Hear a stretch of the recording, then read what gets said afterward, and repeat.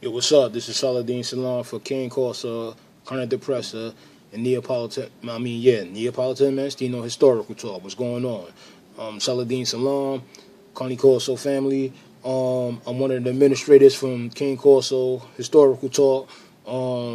Thank you for joining us tonight. I'm going to read this article to you.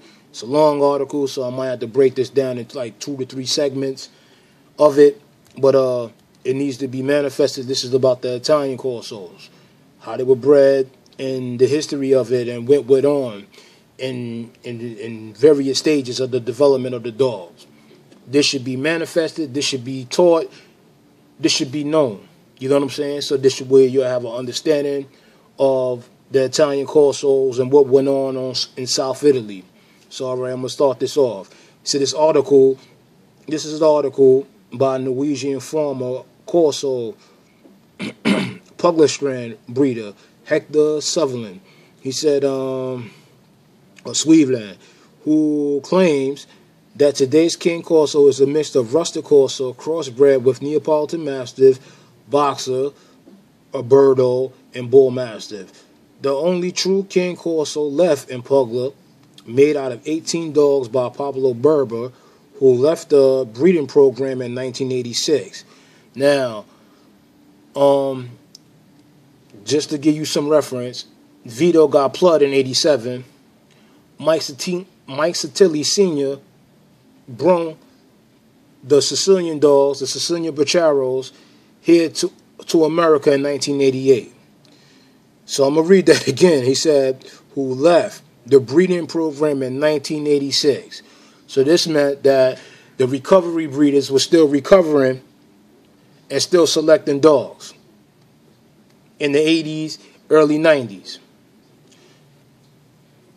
Food for thought. All right. It says, left the breeding program in 1986 because the SAC wanted to mix in other breeds. I'm going to say that again. He said SAC wanted to mix in other breeds. I'm going to say it again. He says SAC wanted to mix in other breeds to make the King Corso a faster growing and earn some good money in the process from the breed's newly revived popularity. So, what that saying is, like I told you in the past, that most Italians were poor. So, this was a money scheme thing. The recovery stage was a money scheme thing. It was to get paid, make these dogs, and sell them to you. And a lot of enthusiasts went over there. They bought these dogs, not knowing the true essence of what a corso really is. But that's nobody's fault back then because none of this information was given out. But now it's here, though. So now, with clarity, we're going to learn. All right, let me read. It says, I've been in contact with Hector Sweveland recently, and he says that also the rustic corso pugler has been diluted as a breed because of the same issues as the King Corso, popularity, the greed after money. He says he has quit breeding the Corso Pugler and says that it is hard to find a true rustic Corso working dog. And this is not Mike Satilli saying this. This is this dude Hector Sweveland saying this. All right, I'm going to keep reading. He also says, and Corso from Pugler, Pablo Berberstrand, may after all not be more rustic Corso than the Corso bred from SAC. This is what he's saying. So the two dogs might be one of the same, saying that by sharing them is not rustic as Pablo Barber is claiming. He said that said that I have friends that have a King Corso, and they told me that it's the best watchdog he ever had. As I understand by talking to Hector, Hector Sweveland, the pure breed Pugler strain with scissor bite has been crossed back into the cane corsos of sac. Hector has given up on the breed because of the high percentage of HD, which is hip dysplasia, plague the dogs, with no working abilities left. There ain't any systematic HD checks through X-ray either. And if there is no suspicion about it, there's suspicion about it. He said, no, if there is no suspicion about it, which sounds a bit funny, according to Hector Sweveland, once a pure breed published strain of working dogs are extinct. So he's saying that these rustic corsos aren't no more.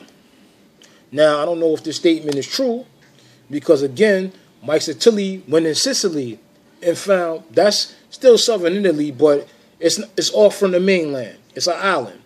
And he found the true kind of depressor there. The true kind of depressor. The Sicilian Bacharo is a kind of depressor. But I'm going to read on. He says, there ain't no any assist. I mean, he's talking about the hip dysplasia. He said the published strain of working dogs are extinct. But here is the story about the cane corso breed that went down under, according to him. So this is, according to Hector, this is the story.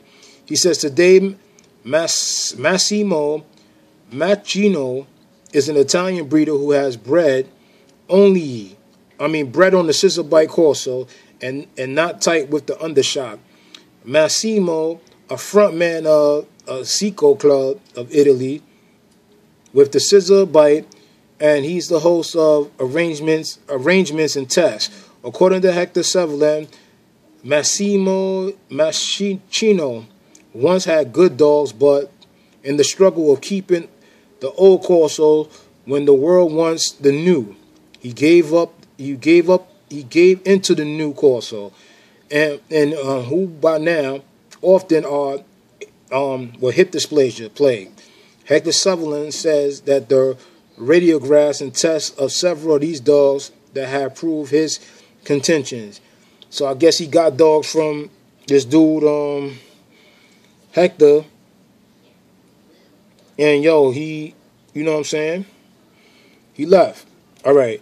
The situation of the rustic corso dog was an alarming in the 1970s and threatened the breed's existence. The breed was, at a time, not welcome among other dog enthusiasts and was reduced to a very low numbers of individuals despite the efforts of Bonatti and Professor Ballata, who tried to revive the breed.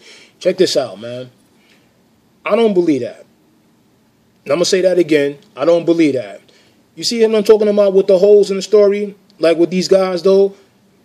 Yo, the kind of depressor was there. The Neapolitan Mastiff was there. So what are these people talking about? Like, yo, this stuff is crazy. Like, this doesn't make any sense. It doesn't make any sense. This is a lot. But all right, I'm going to keep reading. And it was in 1976 that an enthusiastic dog lover, professor, and researcher in Italian tradition, Pablo Berber, got the attention of the breed when he published an article in the NC magazine. The first thing he did was initiate the rescue operation, which was conducted by him and some other enthusiasts who had made contact with him after they had read the article. Some of these were from already established dog environment with other SCI Molossola type breeds. In 1983, they found the sac. Safeguarding properties and rescue of the breed was in operation primarily purpose. This group got a bit of a shock in October of 1986 when Barbara left, when he left SAC. He says, and there were several reasons why it happened. I have a person who spoken to Barbara on several occasions, and we have eaten dinner together several times, and we have plenty time to discuss the corsos, and I've gotten confirmation about why he did what he did in 1986. The truth explanation follows here. He says, there were several reasons. Okay. He said, Pablo Berber left the group because the group's intention to destroy the breed rather than protect it and save it. And I'm going to say that again. He said the reason why he left the group, because the group, rather than save the dogs and protect it, they rather, like, destroy it. So this is the reason why I was leaving. And I was telling you today that I ain't going nowhere. Like, me, Saladin Salam, I'm not going nowhere. I'm going to save the corso. I'm not going to let you turn it into something that it's not supposed to be, man.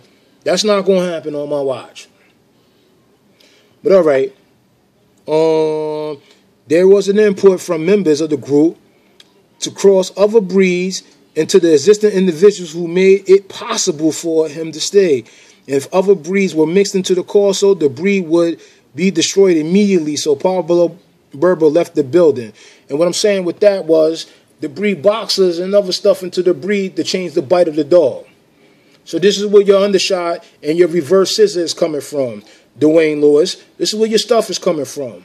This is where your stuff is coming from. It's not traditional, dummy. Like on some real stuff. It's not traditional. It's not traditional. It's not traditional. You said, Jeff Hall, the American dogs are a mutt breed, right? This is the history, Jeff. This is the history, Jeff. Pablo Berber left the Saks building because of what? Because they wanted to mix other breeds into the dogs. But the show breeder Italian stock are in band dogs, huh? All right, I'm going to keep reading. All right. It says here, these dogs had to be, these dogs he had chosen from different areas in Pugla. Calabara and Bari, common of all of them, they had the characteristics of corso should have. No. But that's my opinion. That's my opinion now. Like, no. Fairly equal, being the same size in types and characteristics and appearance. I'm gonna show you Bashir's family tree after this. You tell me. But okay, it was not possible to find very type-like and uniform corsos. So they looked alike, they didn't look alike. Like, what is it? But okay, different areas of use and different origins of the corso dogs explain the difference in appearance. Barber knew little about the background of the breed.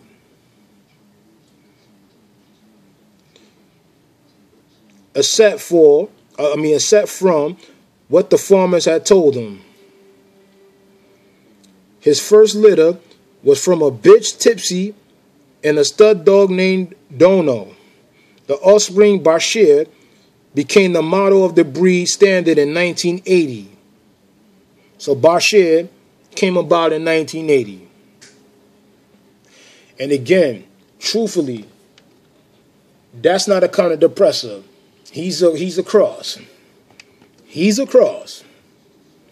But I guess wherever he got Duno from, Duno probably was a mixed dog. But he didn't know because, again, too much he didn't know about the breed. Oh, man. All right. It says, through selective breeding, Pablo wanted to reconstruct the breed, but there was a conflict. It was a conflict start towards those who would exploit the breed characteristics and public revive popularity of their own benefit. And this is when Pablo, like I said, he left the Saks building. I read that piece. He said the breed's approval from NC and the document, it said that the King Corso should stand out from any other Italian Malossola. And that was wrong. Hold on. Because it has to be a part 2. But that was wrong. There's no King Corso without the Neapolitan. But I'm about to